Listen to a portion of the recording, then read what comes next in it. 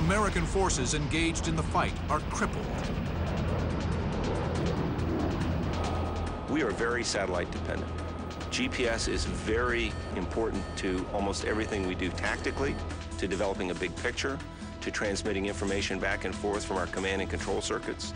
You've got a nation that wants to use anti-satellite technology to knock out that capability.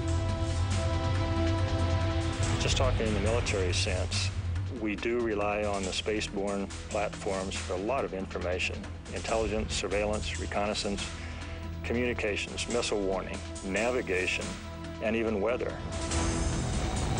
At present, no government publicly acknowledges the development of space weapons.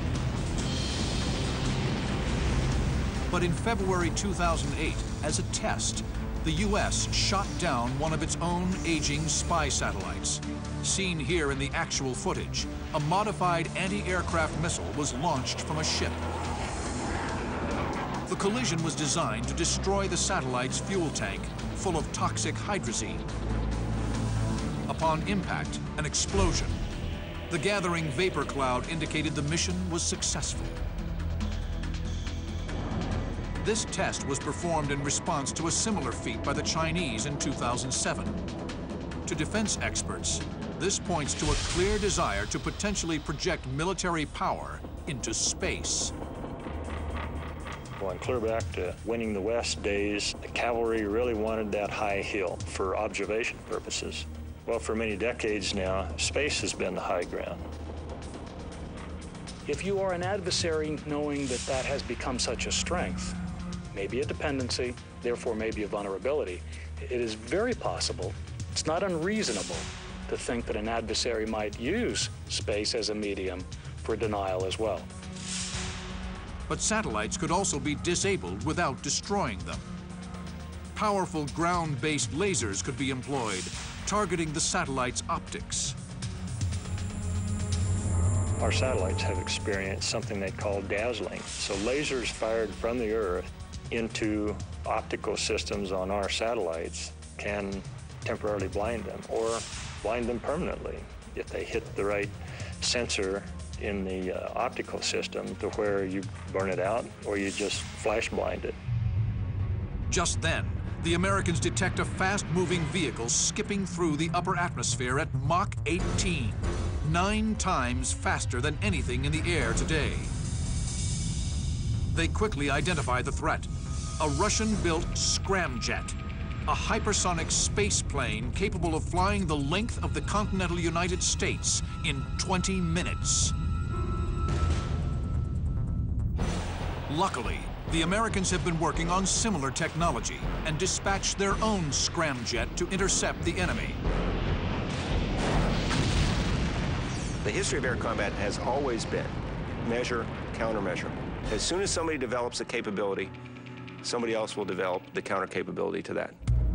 Since the 1970s, spaceplane technology has been viewed as a possible method of hypersonic travel at speeds in excess of 3,000 miles per hour. This concept was made famous by the Rockwell X-30 in 1986, seen here in animation produced at the time. President Ronald Reagan heralded an era in which space planes would ferry passengers from New York to Tokyo in 2 hours. But the X-30 never made it off the drawing board. The program was canceled in 1993 due to budget cuts. The X-30's scramjet propulsion system, however, has not gone away. The Air Force is currently experimenting with the X-51, a vehicle meant to simply test the functionality of a scramjet engine, or supersonic combustion ramjet. The engine itself is a simple power plant with no moving parts that harnesses the high pressure of air entering the intakes at supersonic speed. The compressed air is mixed with fuel and ignited to create very high propulsive thrust. The day may come when you can use that sort of engine to get us up into the very high reaches of the atmosphere and then perhaps into space. The big kicker is once you get into space, you have to have your own oxygen in order to burn something in space, because there's just nothing up there to do that. The projected speed potential of scramjet-powered craft is thought to be near Mach 25, an astonishing 20,000 miles per hour. 10 times that of the fastest conventional jet aircraft in history, the SR-71.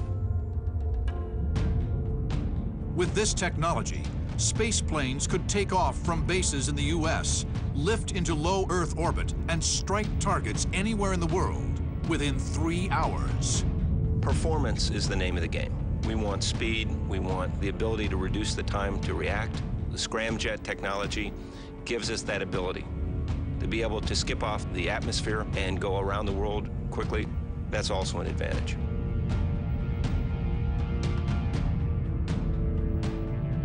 Both spacecraft accelerate, slipping free of Earth's atmosphere into orbit 100 miles above the surface. The American maneuvers within range of the enemy scramjet. Since conventional missiles are useless in the vacuum of space, the only armament the scramjets carry are beam weapons, high-energy lasers similar to those currently